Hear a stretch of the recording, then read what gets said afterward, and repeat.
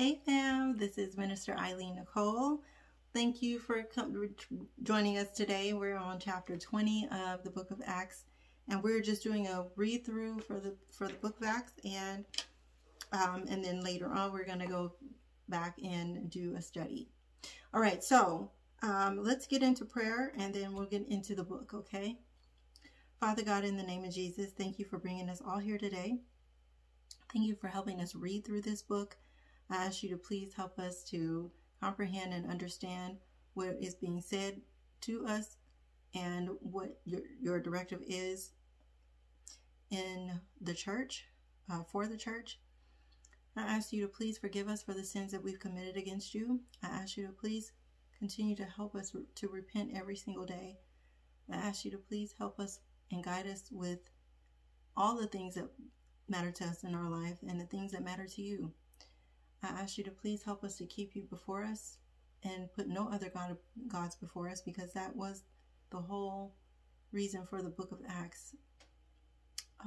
That's what the church is about, is putting God first. And I ask you to please help us do that. In Jesus' name, I ask you to also cover our hearts, minds, bodies, our souls, our spirits, and our within our dreams with the precious and mighty blood of Jesus Christ. In Jesus' name, I thank you and I pray. Amen. All right, fam, let's get into it. So we have a Bible promise on hope today. I'm not sure if you can see that. Hope. Okay, so you are the hope of everyone on earth, even those who sail on distant seas. And that's Psalms 65 and 5. All right, so you are the hope of everyone on earth, even those who sail on distant seas. You are. He is the hope. And we are going to see hope realized in just a few, in a short amount of time here. We are going to see hope realized. And your faith is not going to go unpunished. Neither are your good deeds. And neither is adhering to the word of God. So let's get into the book of Acts chapter 20 and chapter 19. We saw that the Ephesus church was established. He went to Ephesus and converted everybody, Paul and Silas.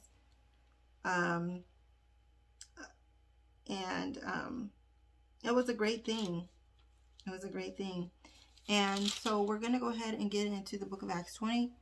On to Macedonia and to Greece. So after everything happens in Ephesus, he turns the church over to God, or creates the church there and then turns it over to God. He's off to Macedonia and to Greece. Remember, he said that he wanted to go see Rome, and then he had sent off the other brethren, and then but stayed.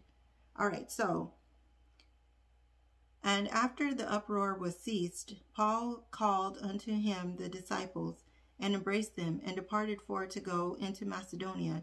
And when he had gone over those parts, and had given them much exhortation, he came into Greece, and there abode 3 months. And when the Jews laid wait for him, as he was about to sail to Syria, he proposed to return through Macedonia, and there accompanying him into Asia, Sopater of Berea, and the Thessalonians, Aristarchus and Secundus and Gaius and Derbe and Timotheus and of Asia, Tychius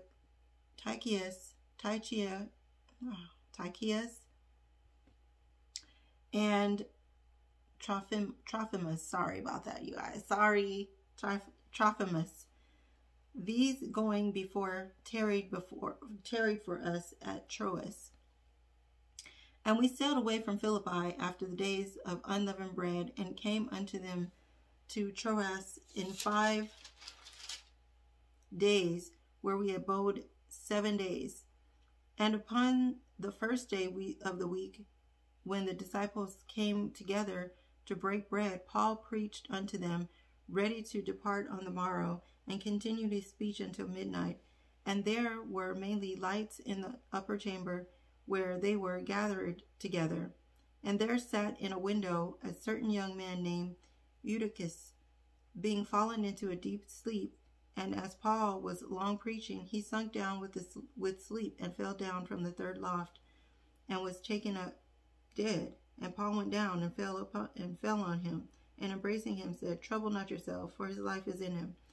When he therefore was come up again, and had broken bread, and eaten, and talked a long while, even till break of day, so he departed. And they brought the young man alive, and were not a little comforted. And we went before to ship, and sailed to Assos, there intending to take in Paul, for so had he appointed, minding himself to go afoot. And when he met with us at Assos, we took him in, and came into Mytilene. And we sailed thence, and came the next day over against Chios. And the next day we arrived at Samos, and tarried with Trogylum. And the next day we came to Miletus, for Paul had determined to sail by Ephesus, because he would not spend the time in Asia, for he hasted, if it were possible for him, to be at Jerusalem the day of Pentecost. And from Miletus he sent to Ephesus, and called the elders of the church. And when they were come to him, he said unto them, You know from the first day that I came to Asia, after what manner I have been with you at all seasons, serving the Lord with all humility of mind, and with many tears and temptations which befell me by the lying in wait of Jews, and how I kept back nothing that was profitable unto you, but have showed you and have taught you publicly from house to house, testifying both to the Jews and also to the Greeks, repentance towards God and faith toward our Lord Jesus Christ. And now, behold, I go bound in the Spirit unto Jerusalem, not knowing the things that shall befall me there, save that the Holy Ghost witnesseth in every city, saying that bonds and afflictions abide me. But none of these things move me, neither count I my life dear unto myself, so that I might finish my course with joy, and the ministry which I have received of the Lord Jesus, to testify the gospel of the grace of God. And now, behold, I know that ye all among whom I have gone preaching to the kingdom of God shall see my face no more. Wherefore I take you to record this day that I am pure from the blood of all men, for I have not shunned to declare unto you all the counsel of God. Take heed therefore unto yourselves and to all the flock over the which the Holy Ghost hath made you overseers, to feed the church of God, which he hath purchased with his own blood. For I know this, that after my departing shall grievous wolves enter in among you, not sparing the flock. Also of your own selves shall men arise, speaking perverse things, to draw away disciples after them. Therefore watch and remember that by the space of 3 years I ceased not to warn every one night and day with tears. And now, brethren, I command you to God, and to the word of his grace, which is able to build you up and to give you an inheritance among all them which are sanctified. I have coveted no man's silver or gold or apparel. Yea, ye yourselves know that these hands have ministered unto my necessities, and to them that were with me I have showed you all things, how that so laboring ye ought to support the weak, and to remember the words of the Lord Jesus, how he said, It is more blessed to give than to receive. And when he had thus spoken, he kneeled down and prayed with them all. And they all wept sore, and fell on Paul's neck and kissed him, sorrowing most of all the words which he spake, that they should see his face no more. And they accompanied him up unto the ship. All right, so that was the book of Acts chapter 20. I kind of felt sad because this is the end of Paul's ministry in this particular area. He's bidding them farewell, and they all are They understandably are sad, but also he warns them that there are going to be a bunch of wolves like we have in the church now that are going to come in and they're going to do just what Paul said. They're going to either try to just sway you into themselves, or they're just going to come in and have they don't care about anything. They're just going to swindle you. There's some bishops now in the church that comes in and swindles people allegedly. So we'll find out about that. But we have that's an example.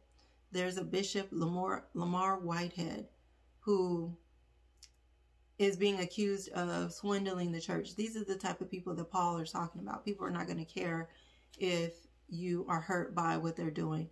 Now, we have yet to see what actually transpired, but what he's being accused of is what Paul is talking about. So I just want to say to you that we all have to watch out for this. This is Paul's warning to the church. This is the Holy Spirit's warning to the church, that we are testing the spirits by the Spirit to see if it is of God. Fam, if the person doesn't have the fruits of the Holy Spirit, that is not of God. You have to look and see if all of the spirits, if all of it aligns. It's not just one fruit. It's a package. It's a fruit package. Right? So we can't be this dumb, all of us together. We can't be this dumb to where we're all being taken by swindlers. All they got to do is just say they're Christian or they're preacher or they are head of the church, and now they can just take you for all that you have. We can't be all this dumb.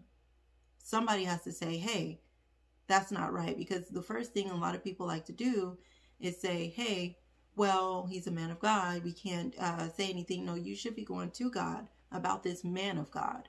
You should be able to go to God yourself.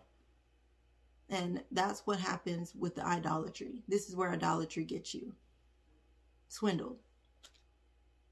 All right, fam. Well, that is the book of Acts chapter 20. We're going to be on the book of Acts 21. And I'll see you in a little bit. Bye.